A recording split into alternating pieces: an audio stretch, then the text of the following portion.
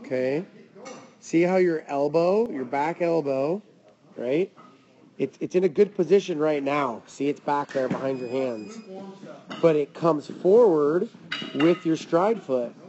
And where should it be going? Your front foot comes forward, the back elbow should be going behind you.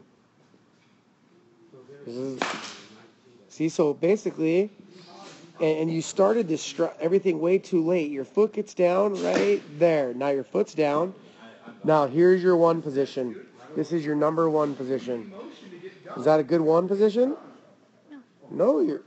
When your foot's down, your back shoulder should still be higher than your front shoulder, and your hands and your elbows should be back here.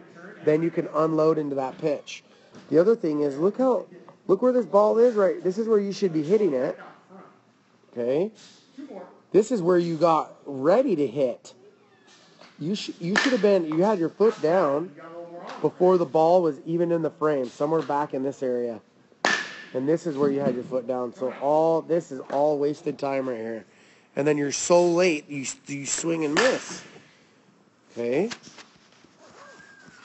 So here's another swing. Same thing. This one's a little better.